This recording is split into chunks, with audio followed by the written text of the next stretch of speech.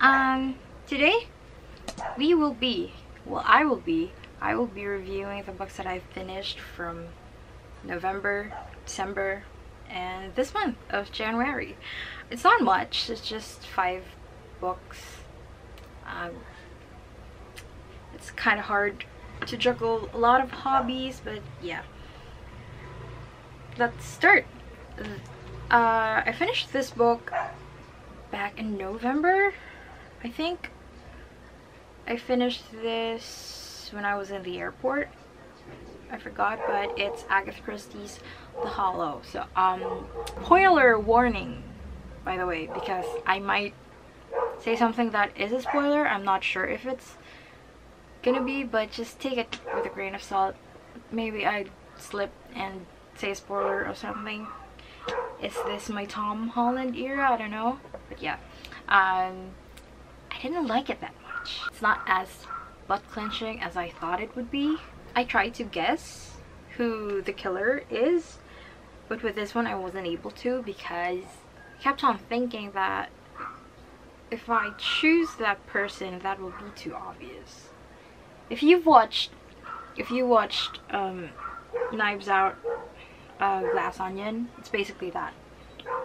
You're not going for the obvious person, but in the end it was the obvious person, so it's kind of like that. This is the original Glass Onion. It's like, it's quite odd because it's a Hercule Poirot novel, but he didn't actually really appear in the book until, it says in my note, yeah, he was first mentioned chapter 11, about 90 pages in. He's not the main character in this. He's more of a side character, I feel like.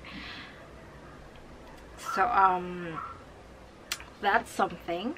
Why I don't like it is because one of the characters, well, not just one of the characters, the victims specifically, he's not exactly a good guy, and I hate that he got away from the things he did by dying.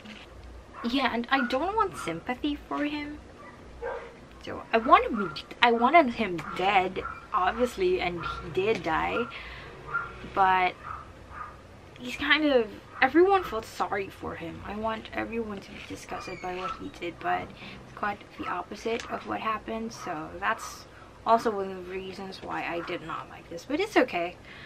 If you're looking for a quick read, even though I didn't actually finish reading this quickly, it's there. It's good. Not in my top 5, not even in my top 10, I think. Next book, I finished this New Year. Its Breath Becomes Air. This made me cry. Trigger warning. So much mention of death, and to be honest, this made me scared of living even more. Probably this is a memoir, and the author had cancer, which took his life. Cancer is a big thing for me because TMI, it's in my genes. So anything regarding it, it's just, you know, it's not impossible to happen, especially if you know people from your family who've got that, and it's just any time it could happen to you as well. And personally for me, it's not the fear of dying, it's the fear of elongating something that is so hurtful physically. I just don't want that to happen to me, to anyone, even the people I don't like. The author explained it so well, what the procedures were during his time and how he overcame it, the things that happened before, after, the treatments, his family, everything is in here. But this is kind of a two-way bullet, I think, because this will either make you appreciate life, or it can make you feel afraid of life. or maybe both is a good thing. I don't think so. Well, this is not actually that much of a line, but it's literally just a sentence. It says, what makes life meaningful enough to go on living?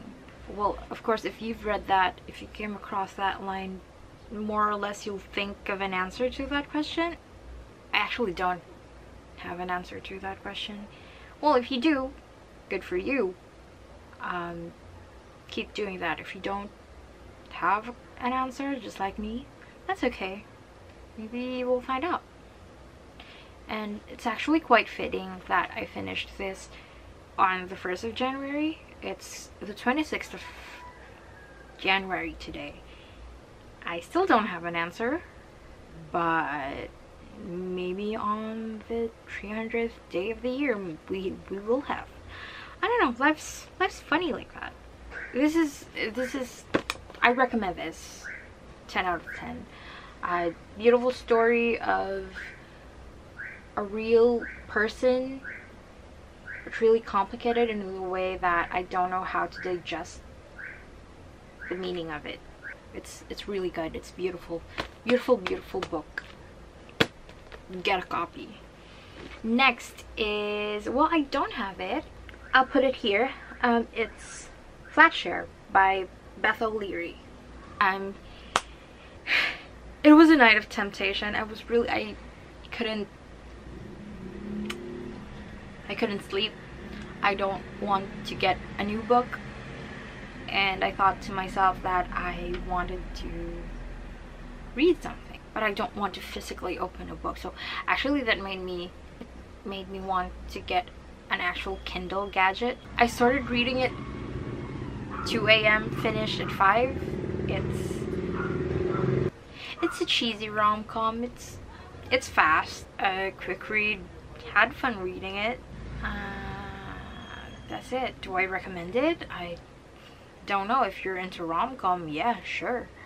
Another romance, and it's Scarred by Emily McIntyre. Did I like this? It's okay. Do I like it? Do I like it more than Hooked? Yes. The setting is not for me.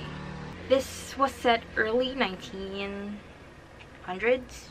After all, it's 1910. In my mind, I kept thinking, what century would Princess Bride be? It's around that. My brain never adjusted to this being in the 1910s. Everything that my brain is imagining, the clothes, everything, it's very old. So it's okay. It's a not so good dude getting the girls. I like this one because there's no damsel in distress. I like it when women kill. In fiction. It's basically a retelling of The Lion King. The girl gets Scar. Yeah, that unconventionally attractive lion, which I just realized I've never watched Lion King. I've never seen it. Anyway, it's kind of funny. Let me read something for you. Oh, it's here. Okay, so the scene is a girl jumped into the river, and then the main lead watched as she drowned herself, and then she throws herself over the ledge and into the water, her body sinking to the bottom. My heart jumps into my throat, and for just a moment I think of trying to save her life. Eventually the bubbles stop popping on the surface. Spinning around, I jump when I run into Tristan's broad chest. "Everything all right?" he asks, wrapping me in his arms. I smile up at him. Everything's perfect. He leans down and kisses me before moving his lips to my ear. "Is she dead?" Nodding against him. Okay, If it's okay, before that, right? She was looking through the window, right? And they were conversing. So let me start again. Tears burst over the lid of her eyes, streaming down her face, her fingers gripping a large boulder to her chest. "I was pregnant," she whispers. Shock flows through me. "With Michael's child?" She nods, hiccuping as she covers her mouth with her hand. "But he made me cut it out. Said one bastard child was enough." And then we go through that thing. Eventually the bubbles stop popping on the surface, spinning around. I jump when I run into Tristan's broad chest.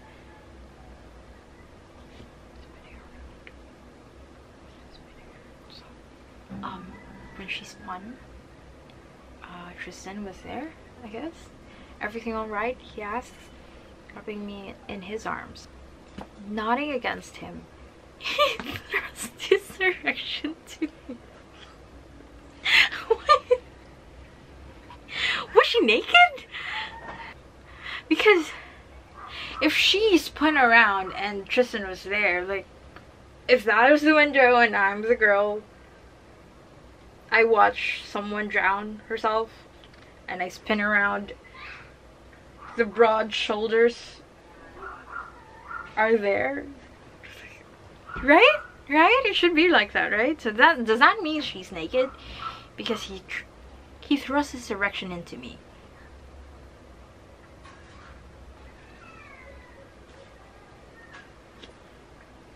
If it's into me, that means it goes inside. If it's onto me, it's just a bulge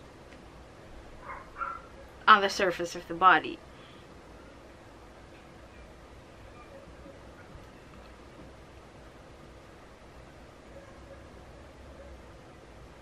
Or maybe I'm misunderstanding this wrong, and it's just like the...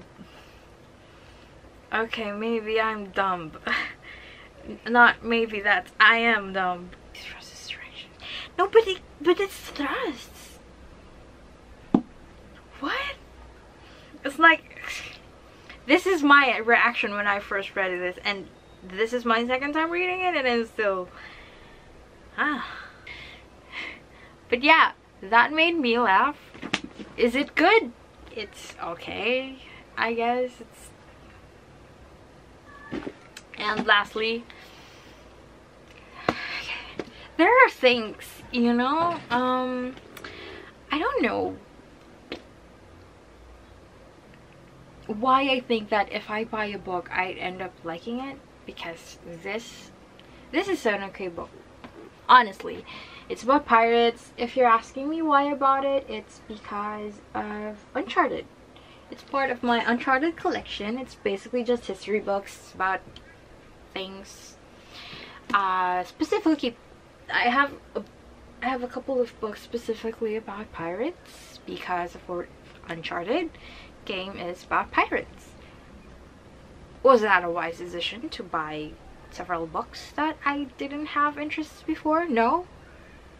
The books are pretty, sure. It is. But,